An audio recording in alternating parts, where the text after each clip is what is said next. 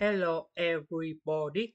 So today I want to show you how to answer this one. We can use about interpretation by substitution. So I will put u equals to number 1 minus cosine 3x. Later that we need to do first derivative for the both sides. This one that is about the constant, so you got number 0. This one we have negative number 3 cosecant of 3x squared dx. Because negative and negative we have positive.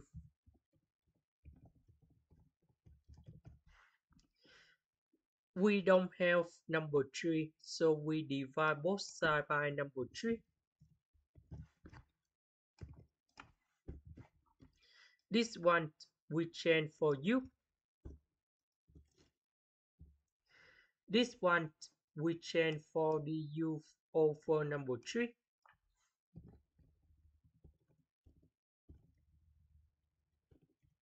And now we have the final answer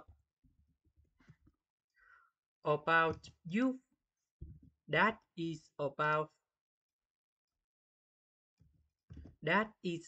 this one.